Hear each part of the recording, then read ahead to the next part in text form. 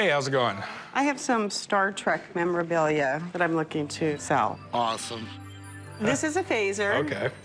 And this would be a communicator. Then I have a script, first draft from the voyage home. And this is a tribble. All right.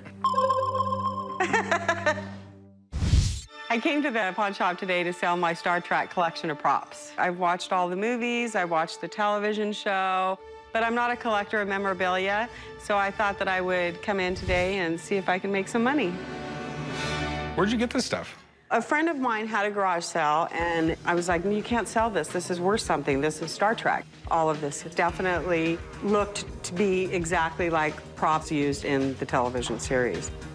So you're telling me Captain Kirk could have held this taser himself? It's a phaser, chum, not a taser. He very well could have held that phaser himself. Okay, so what I have here is a communicator. This is what Captain Kirk would use.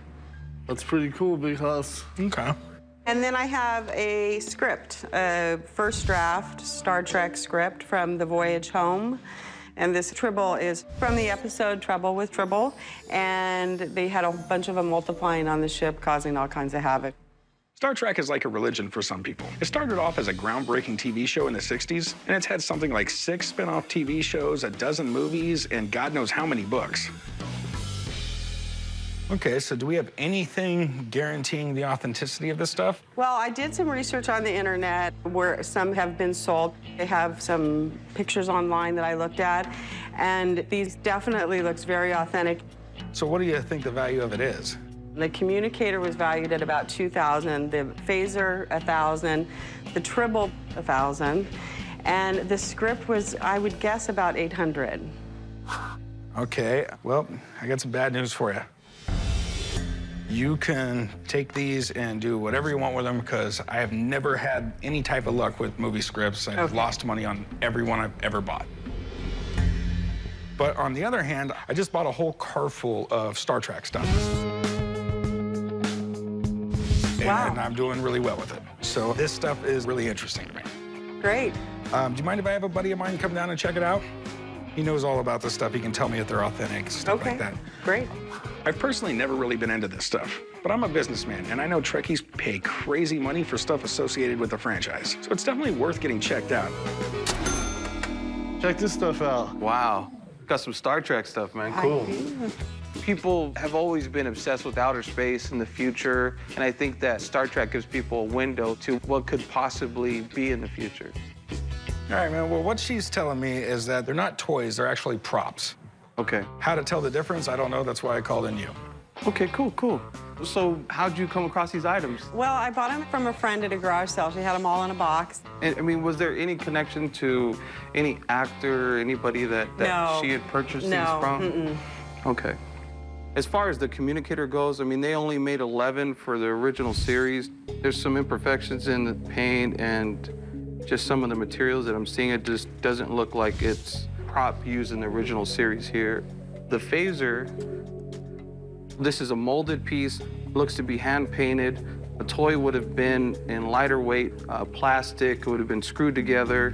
I mean, everything's looking really good with this as far as a movie prop. That's great. Let me take a look at the tribble. All the materials and everything looks to be like what you would see as far as a prop goes. It's a great piece.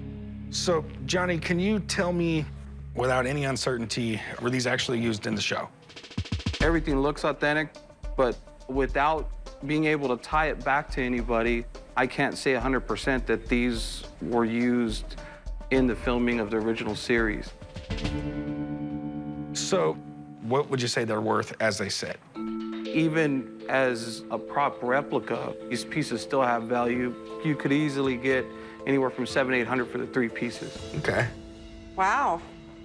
Better than nothing. Thanks, man. All right, take care, man. Have a good one. See you later. Thank you. So if we could actually prove they were real props from the series, we'd be talking about a lot of money. Since there's no way to prove it, and when I sell them, I actually got to call them replica props, I'm only going to offer you around $300. Well, I think that I could get 8 if I tried to sell them on my own to a Trekkie. So I think I'm gonna stick with 8. I'll come up to 4. You're gonna have to meet me somewhere in the middle. I can't just buy them from 8 and sell them for 8. I've got to make some money. How about, to save me some trouble, 5? 500? I'll do that. Okay, Chum, thank you you. wanna write her up? It's certainly not the $4,800 I was hoping for, but it's more than the $50 that I paid for it. I'm happy with it, but I think they'll get a lot more than $800 out of it.